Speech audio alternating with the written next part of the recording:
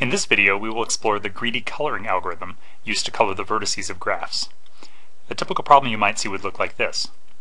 Use the greedy coloring algorithm with the vertices in alphabetical order to color the vertices with this graph. Notice that the graph looks a little bit different than some of the other graphs you might have seen, where instead of solid black circles representing the vertices, we've got open circles. Those circles are open so that there's room for you to fill in the color that's going to correspond to each vertex. Now, what does the alphabetical order have to do with anything? Well, if you remember the greedy coloring algorithm, it goes a little something like this. First, we need to choose an order for the vertices. If the problem doesn't specify an order, then you need to be specific as to which order you're using. Typically, however, the problem will actually tell you what order to use. In this case, our problem told us that we wanted our vertices to be in alphabetical order. For step 2, we also want to choose a list of colors in some order. Just to make things simple, we'll have color number 1, color number 2, color number 3, and so on. If you have colored pens or colored pencils, then you can make your pictures look nice by actually filling in the color themselves, but be sure to specify which number color you have so that your answer will look the same as someone else's answer, even if you choose different colors. Your numbers will still match up. Now that we've got our vertices in order and our colors, now we're ready to use the greedy algorithm. In order, we're going to color each vertex using the first available color on the list, with the rule being that we want to make sure that no two adjacent vertices are the same color. And remember that vertices are adjacent if they are directly connected by an edge. That's the only rule. As long as we make sure that we never have adjacent vertices that are the same color, we just want to use the lowest numbered color we can at each step. And then we continue in that way until each vertex is colored. So let's go back to our problem. So we have alphabetical ordering for our vertices, so the first vertex we want to try to color is A. But since nothing's colored so far, there's nothing preventing us from using color number 1. Now we're ready to color our next vertex, which is vertex B. But since B is connected directly to A by an edge, we can't use color number 1 for B. That would violate our coloring rule. So instead we have to use color number 2 for B. Now we're ready to color our next vertex in order. That's vertex C. C is connected to A, so we can't use color number 1. And C is connected to B, so we can't use color number 2. So we have to use color number 3. Next up is D. D is connected to B, so we can't use number 2. D is connected to C, so we can't use number 3. So you might be thinking now we need to use color number 4. But notice that D is not connected to any vertices that are colored with color number 1. So we want to use the lowest numbered color that's available at any step. And so we're going to use color number 1. Next up is vertex E. We can't use color number 1 because E is connected to D, but we can use color number 2 because E is not connected to any vertex that's colored with color number 2. Next up is vertex F. We can't use number 1 because F is connected to A. We can't use number 2 because F is connected to E, so we'll use color number 3. Finally, for vertex G, since G is not connected to anything that's colored with number 1, we can use color number 1 for G. And this completes the coloring of the graph. So that's the greedy coloring algorithm. So if you're given a graph and an order for the vertices, that's how you'll color the vertices.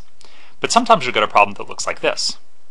Here we have a map, and we're told that this is the island nation of Mathland, and that we have to color the states of this island nation using the greedy coloring algorithm with the states in alphabetical order. So the first thing that we'll need to do is translate our map into a graph. Let's start by drawing the vertices. We'll draw one vertex for each state, and we'll try to place them roughly in the same position that they appear on the map. You don't have to get too accurate here, but it'll make it easier in the next step if you have your vertices around the same places that your countries, or states in this case, are located. Now remember that the way that we're going to translate this map into our graph is to connect two vertices by an edge if the corresponding states share a border. So if we do that, our graph is going to look a little something like this. Notice that we've got 4 states, B, H, CA, and CO, that on the map all appear to meet at a single point. Now by convention, we don't worry about those 2 states that meet at a point. So we're not going to connect B to CA by an edge, and we're not going to connect H to CO by an edge. Since they don't share a border, they only share that single point. That doesn't count as being connected using our rule of thumb. So now we're ready to color this graph. And again, we're told to use alphabetical order. So since we've got a large number of vertices here, it's helpful to make a list of the vertices in alphabetical order. So here's that list, all the way from A at the top down to P at the bottom. So A will be the first vertex that we'll color.